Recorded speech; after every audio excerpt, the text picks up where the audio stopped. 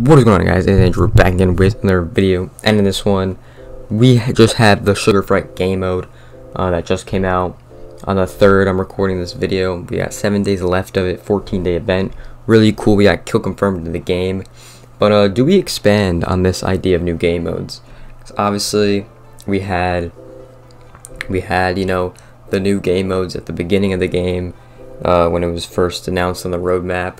Never got them. Finally got a new game mode that is could be in the game. I could see it being a staple in the game. But do we expand on this? Like, do we add other modes like team deathmatch or like you know, something like that, right? Or search and destroy with these bigger maps, right? From COD.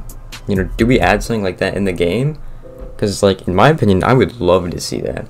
A lot of people are using the Sugar Fright game mode to warm up instead of T-Hunt, and they're saying their aim is better and it's working, and it's really good for them, right? So that's when I got to thinking. I'm like, dude, should we have more game modes than just bomb and hostage and secure the area in the game, where we can get some respawn game modes in? Like, I feel like this would be really cool to have. You can get casual, you get your ranked, you get all that stuff, your customs, but do you also put this, like a kill confirmed team deathmatch in the game? But it's not like you take out all like the holidays or whatever you want to do with it, right? Do you take out all that stuff and just make a normal map, dude? Because in my opinion, I think you've seen a lot more people playing this game, since you didn't have to do all the strategy and all that stuff. You can just work on your gun skill and all that, just playing normal game modes.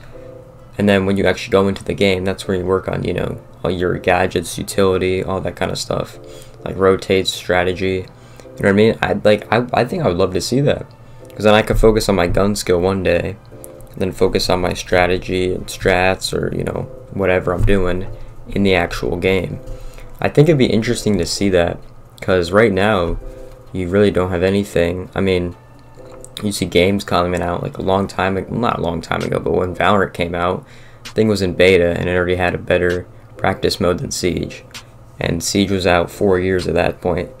So that's kind of like, you know, that was back in April, I think, of this year. But yeah, so it's things like that. Like, instead of making a practice mode, do they just put this in the game?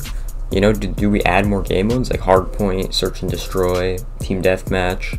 You know, do we add custom game modes instead of just updating the game and getting it kind of stale, I guess? I say, yeah, I think this is a great step in the right direction with the Sugar Fright.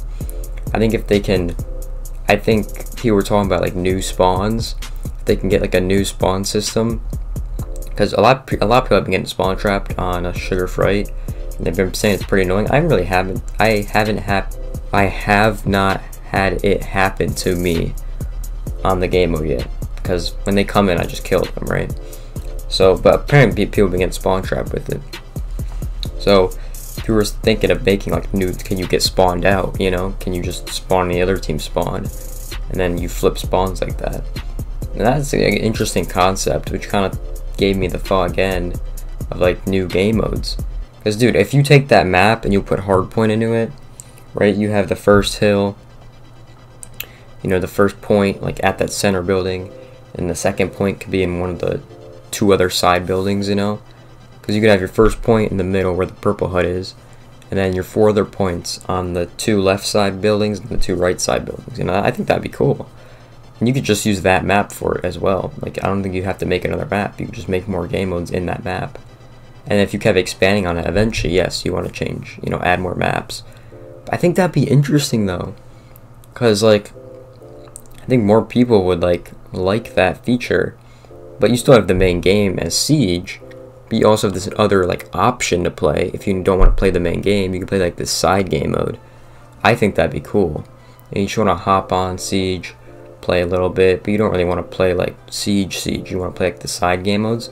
I think you get a lot more people playing it and a lot more people on your game, you know? I don't know, I just thought it'd be a cool thought to throw out there. I want to see what people think about it, because I heard people's concepts for it and how you can do it, so I thought it'd be really cool.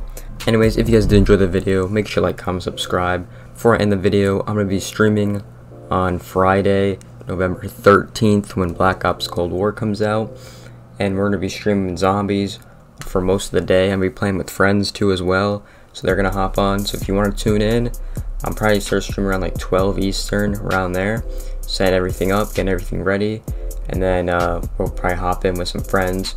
We're gonna try to help with the Easter egg, learn the map, but we probably won't get the Easter egg like right away because they're really hard to do, obviously. But we're gonna try to get as far as we can and have fun, all that kind of stuff. So if you want to tune in, my Twitch is in the description as well as my Twitter, so you can go follow me on those and subscribe to the YouTube channel. Like, comment, subscribe. I'll see you guys in the next one. Peace out, everyone.